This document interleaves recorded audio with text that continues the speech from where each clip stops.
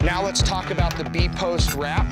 So just grab a good handful of chain and just walk up onto the car. Again, if it's on fire, I just walk right up onto the car.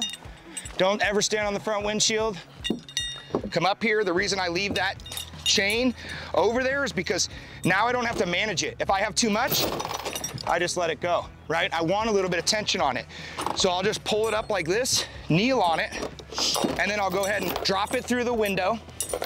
And then what I like to do is just a little half hitch. So I'm gonna take the chain and drop it right underneath.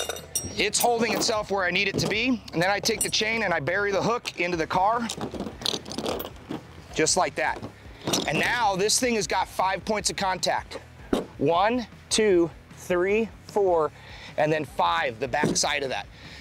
It's binding on itself, so there should be no shifting.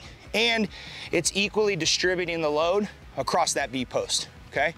But now when we go to pull it, the one thing we don't want to do is put the chain with the hook down like that, because now you have to remember we're pulling down on this car, creating a fulcrum point, a miniature fulcrum point, but this can just pop off just like that under tension. You see how it's already almost off?